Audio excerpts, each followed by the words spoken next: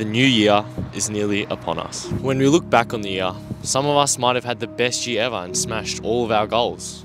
And some of us might have not reached our goals. And that's okay. Life happens. You being here right now watching this very video should be an accomplishment of itself. You've survived every single bad day this year. And if no one's told you yet, I'm proud of you. You see, we live in an era of hyper editing, doom scrolling, and short form content that we often forget to just slow down, be still, and breathe. Everything is just on autopilot, that we often overlook the fact that we're actually in control of our actions and reactions to certain situations.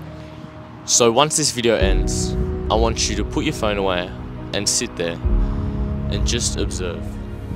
Observe your surrounding, observe your breathing, and observe how you feel at this very moment in time. You see, life is beautiful every single day that we live in, and because people like you exist in it. And once we begin to realize the beauties and wonders of day-to-day life, it makes our journey, our unique journey, better than the actual destination. Because we are all human, but we all have different finish lines. And I think that's exactly what I learned this year. To just slow the fuck down and try to be present every single day that I wake up.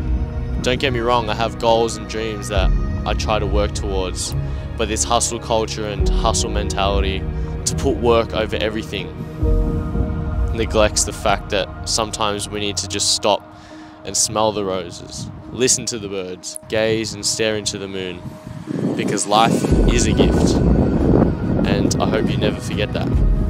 So if it's one thing I want people to try in 2024, it's to slow down, enjoy life, enjoy the process, enjoy every single day that you live, be still more often, and breathe.